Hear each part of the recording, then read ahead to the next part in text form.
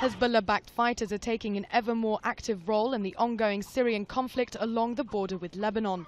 They claim their mission is to protect Shiites on the Syrian side who say their homes, villages and families have come under attack from Sunni rebels. Hezbollah chief Sheikh Hassan Nasrallah, leader of many of Lebanon's Shiites and a staunch ally of Syrian President Bashar al-Assad, has said his group is supporting the squads of fighters who call themselves popular committees.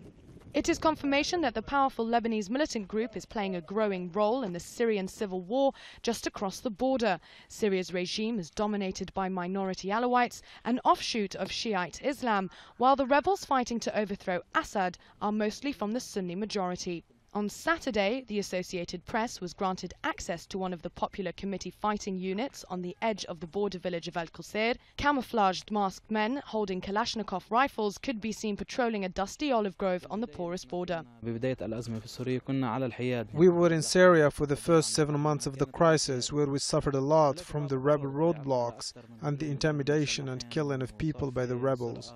As an example, 3 of our neighbors were kidnapped and killed. One of our neighbors was only 20 to 30 meters away from our house. Some of them were executed by shooting, others were slaughtered. It was very dangerous.